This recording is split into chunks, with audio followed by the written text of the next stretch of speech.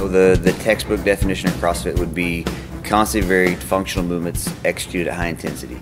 Constantly varied meaning always changing, functional movements meaning stuff that you do in everyday life, and then executed at high intensity, obviously hard and fast. That's where you're going to get your results. The components of CrossFit are actually Olympic style weightlifting, gymnastics, and then the cardiovascular endurance.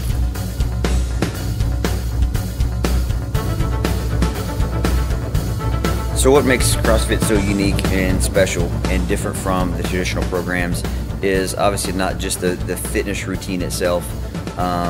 It's definitely different, but what makes it special, what makes it unique and successful is the community aspect of it.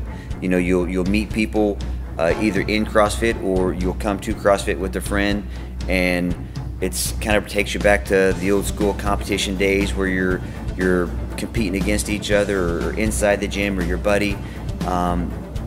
During the workouts, at the end, you're cheering each other on, high-fiving, and it kind of, again, takes you back to the old school days of competition. And a lot of us, as we get older, we miss those days. We don't have those days anymore, and so again, brings us back to kind of those competitive days.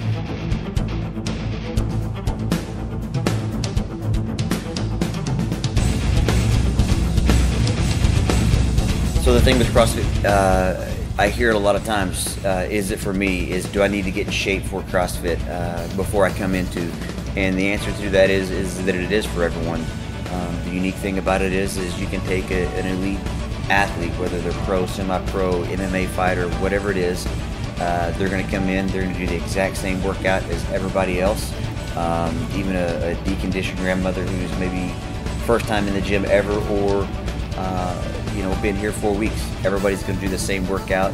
We'll scale the load, we'll scale the intensity, scale the movements. You can take someone who's, you know, in a wheelchair and they're still going to be able to do CrossFit. Someone with a pacemaker, you know, you'll still be able to do CrossFit just at each's level. You know, we have benchmark WODs, and then we have hero WODs. Our benchmark WODs are typically, you know, it's a benchmark. You'll do it, and 3, 4, 5, 6 months down the road, you'll do it again to see where you improve.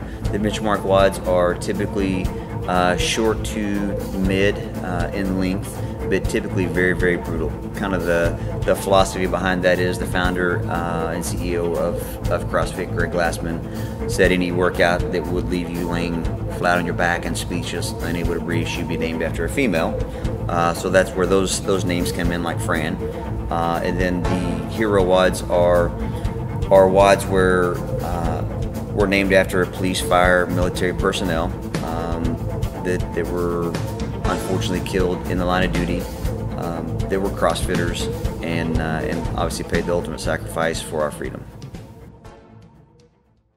So Grace, again, clean and jerks, all right? From the floor, overhead, quick as you can, all right? Meaning, what I mean by that is you can power clean it up, and on your receive, you can go overhead with it, right? So you don't have to stop the pause like you guys just did, obviously, because it's going to be a little bit lighter weight, all right?